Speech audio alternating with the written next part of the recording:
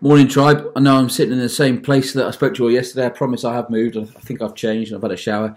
But a lot's going on, and I'm sure you all want to stay connected to what's happening in Mozambique. So I'm just going to give you a quick blast of where we're at. It's been a fairly frenetic 24 hours while the team's been in the air.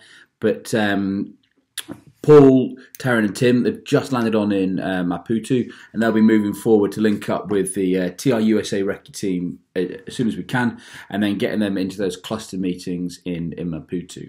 We're starting to make some assumptions around what the likely tasks are. The first, pivotal capability for us at the moment is water into remote communities. So Maria Larson, many of you know who she is, did a lot of the Indonesian work, is working with us at the moment to develop that water capability. So she's fast tracking certain parts of that at the minute to give us packageable, deployable capability now. And how we're going to do that. There's a few ways we're going to skin that. So she's working that up as we speak. Nick Parker and I have been speaking directly to Baroness Scotland. She is the Commonwealth Secretariat, and she's requesting that we push forward into Malawi as well.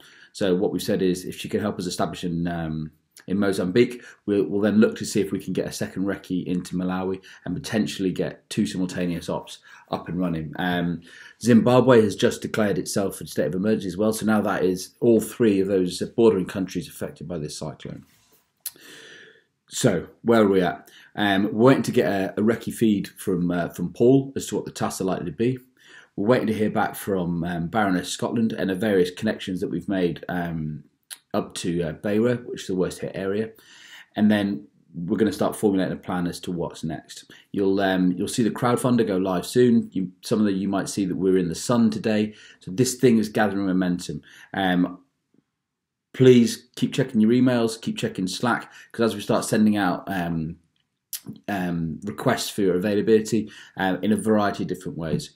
So really exciting times, but we've got a real serious job to do here, because let's never forget that the people in Mozambique at the minute have had an absolute hammering and are in real dire straits, and that has to be our focus.